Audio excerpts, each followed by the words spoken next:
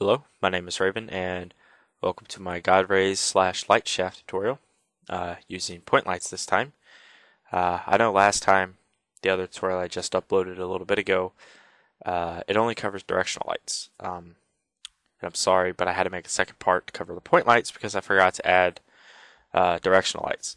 So the difference between directional light and point light is obviously a point light emits from all directions and a directional light emits from one.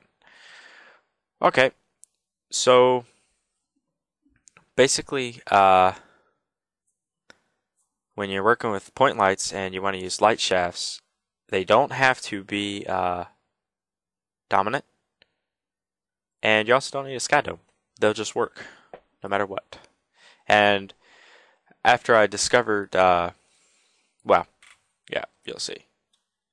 So I'm going to go to View, Browser Windows, Concept Browser, type in tree, scroll down, and select my static mesh. I'm just going to place a few of these.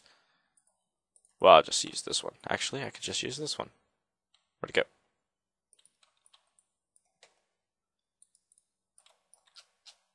Oh, there it is. Huh, my bad.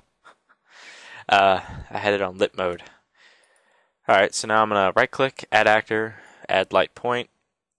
I'm going to bring it up to where it's kind of in the tree, and I'm also going to scale the light just a little bit.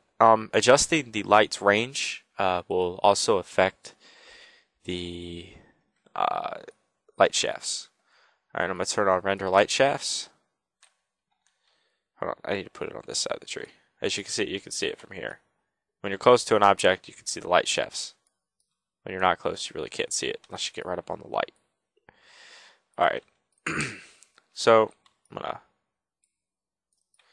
try getting it out of the tree, might be helpful. So it can actually emit.